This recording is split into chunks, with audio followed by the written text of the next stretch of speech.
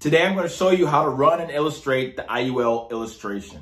This illustration is through F&G Life. This is for those who are looking to supplement their retirement income tax-free. So let's go ahead and get right to it. So for the producers out there, what you would simply do is log into F&G. This will lead you to the sales link. Then you go to the illustrations and then it'll take you to the website. My suggestion is that you do this online so you don't have to save it. It auto saves. You don't have to download it or anything like that. It'll always be on your online portal. Once that pops up, you would click Start New Case, or if you have an existing case, you would click View My Cases, and that'll lead you to the application here. So now we'll go ahead and click New Case. Now we're gonna go ahead and enter the name. I saw this example before, and I thought it was pretty funny. So we're gonna enter the name James Bond. And we're going to say he was born in the first day of the year in 1976. So January 1st, 1976. Actually, let's look at 1980. So it'll be a 41-year-old male. We're also just going to assume that Mr. Bond is really healthy and a non-tobacco user. Now we go ahead and select a state. Let's see, Indiana. How about we choose Indiana? And then we're going to go ahead and select the product. Make sure you select IUL or the Index Universal Life. Click Find Available Products. Then you're going to go ahead and select the FG Pathfinder or Path Setter. I'm sorry, the Path Setter right here. Click the quotes and illustrations. Once we go to the next page, it'll show the details here. Of course, here we have the underwriting. Now, if you have someone with underwriting questions, you can go ahead and click the underwriting guidelines just for details on how someone's rated or what's unacceptable. Now, when you hear the term, this is where the magic happens.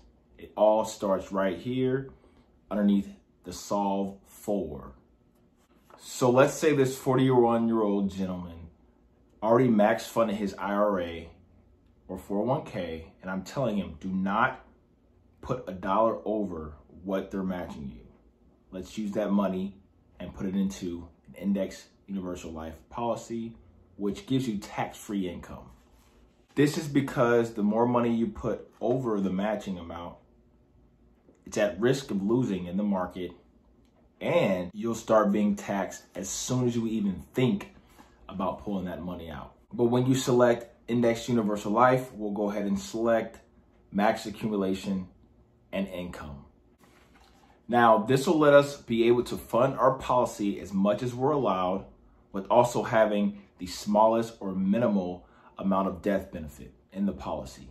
Remember, the goal here is not the insurance. So we're trying to max fund the policy and have the smallest amount of insurance in there so we can speed up the accumulation and the cash value growth and the compounding interest in the policy. So now what we're gonna do is we're gonna solve for the face amount. Then we're gonna choose between the annual or the monthly amount premium, but just for this example, the mode will be monthly. Now let's say this gentleman wants to fund his policy $1,000 a month. This means he has an extra $1,000 of income that he's able to put aside for future and eventual tax-free growth and tax-free access according to tax code 77002, which I also talk about in numerous of other videos. Keep in mind, even though you're putting this money away, you still have complete access to it. And I'm going to show you this later in the video. So this $1,000 a month will then translate to $12,000 a year, as you'll see. Now, for starters, we are not going to pay all the way to year 100. Now, let's say this 41-year-old wants to pay all the way up until year or age 66. We're going to pay premiums to age A for age 66. Then the premiums will stop coming out at that time. At age 67 is when they're deciding to withdraw or borrow from this policy. Now, 25 years might not seem like a long time, but this will also take them to age 92. Most people are going to want to spend this income when they're young enough to do so. So that's another reason why this thing, or there's another reason what this is used for as well. Last but certainly not least, we're going to use this button here, which is the 7702, rates effective January 2021. These are just new rules that went effect in the tax code of 7702, just allowing us to put more money in our policy faster than we've ever had before. After making sure that's selected, we're going to go ahead and click OK. After everything is set so far, here's another option we're going to look at. This option here is called the option A, crediting. Then you have what's called option B. Now, option B is more aggressive, meaning you will have more money going into your cash value with a little bit of life insurance. But the thing about option B is that it flip-flops. So if your goal is to be more aggressive with your income growth, I suggest we select option B to A. In this example, we will specify what year we want to stop, which would be, in our example, age 66, because that's the age we plan to stop putting money or putting funds towards our policy. So that means we're going to flip them at that time, or age 66, going back to option A. This is that front-loading strategy, getting more money into the policy quicker, which also means that we will have less money going towards the target premium. So for this example, let's just choose option A to keep it level throughout the whole life. We're not going to touch the initial face amount because it'll change over time, nor are we going to change any amounts here. We are also going to leave the payment mode amount monthly, and we're not going to touch anything else here as we move forward. Last thing we're going to look at is the crediting method. To keep the policy as diversified and flexible as possible, we will split it up into thirds. We'll put 34% in the S&P annual point-to-point, because right now it's doing 7.47%. And then I'll do 33% in the S&P monthly point-to-point. And then we're going to end it with the Barclays Trailblazer 33%, because right now it's doing 7.16%. Like I said, you can do it in thirds to make it diversified, but some people may say, hey, there's already 2 in the S&P. That doesn't seem as diversified as you're saying. And if that's the case, we can put 50 in the S&P, and we can also put 50% in the Barclays Trailblazer. No problem. This will give us a good combination rate, average rate of about 7.31%. Try to get that from the bank today. Not gonna happen. Everything else looks pretty much the same. Well, we keep pretty much the same. Of course, here you can add riders, but the goal here is income replacement and retirement income. So we'll keep everything vanilla or simple as possible. Now we're gonna go up to the top and select View and Print Illustration. Now that the illustration is up, I'm gonna tell you a couple things here. Again, this is a F&G path setter. This is made for wealth accumulation, wealth transfer, cash value accumulation, living benefits, and many more. This right here shows that the guideline level premium is $12,000 a year. Guideline single premium here illustrates at $179,820. This means someone can actually contribute more to this policy and actually pay it up. This is also something I do not recommend any sooner than 5 to 7 years. So if they did actually want to pay this policy up in 7 years, they can pay in $25,688 a year segments for 7 years, and then they're done, completely done at this point. Basically, you can fund it for 7 years, be done with it, never have to put any other dime into it, and it's going to accumulate even faster because of compounding interest. But again, you can't just dump $179K into this policy. This is for the tax compliance. You know, we're trying to stay within the tax codes to make sure this is tax-free. So I do not recommend that we dump the whole thing in there. This has to be over time of 5 to 7 years to be in compliance with the tax codes. Okay, so now the death benefit is valued at $653,835. This is how much life insurance Mr. Bond gets by putting in $1,000 a month. Keep in mind, I know we can do way better than this, but right now we're not strictly shopping for life insurance. If we were strictly shopping for life insurance, we can find something better, but this is not the goal here. This is something that we're going to create income with.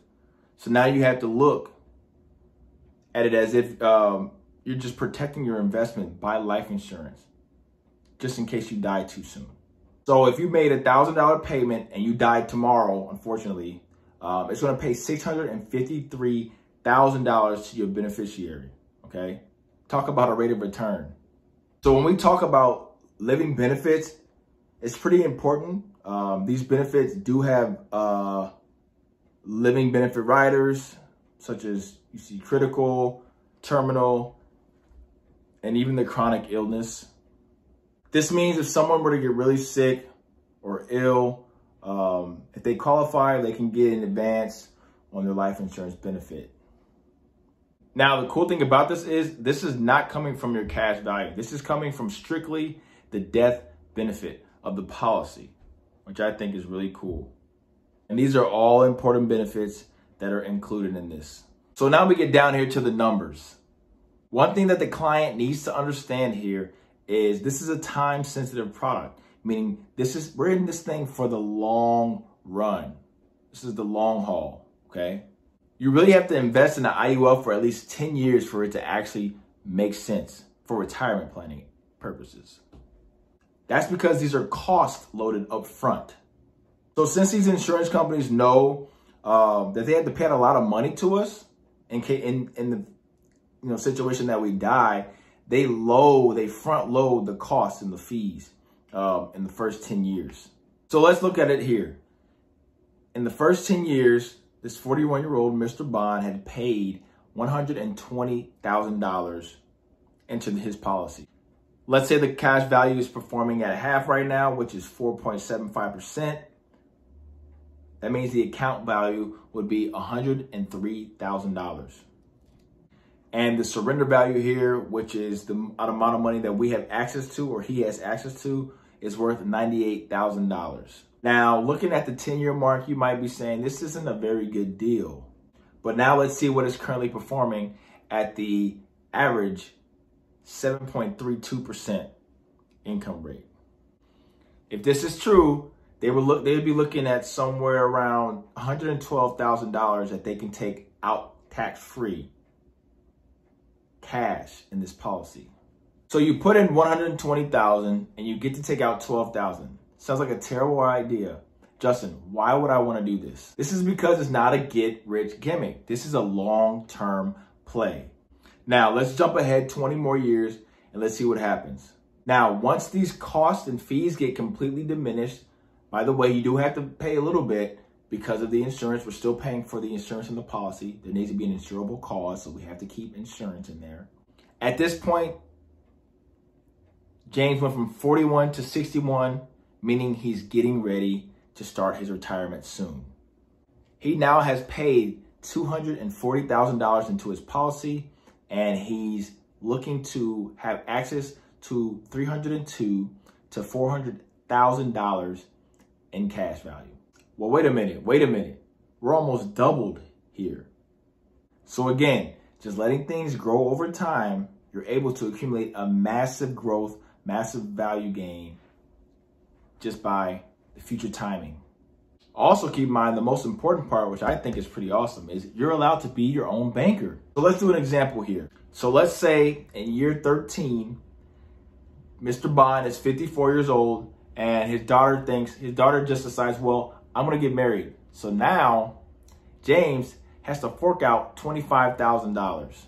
Without having to dip into his nest egg, pull out of his stocks or his IRA, he's got $177,000 sitting in his cash value. He can borrow $25,000, no problem. He can use that money, pay himself back if he chooses to. If he doesn't choose to, that money will just come out of his death benefit whenever he dies. Keep in mind, it will deplete $25,000 in your policy, so it will have to build back up again.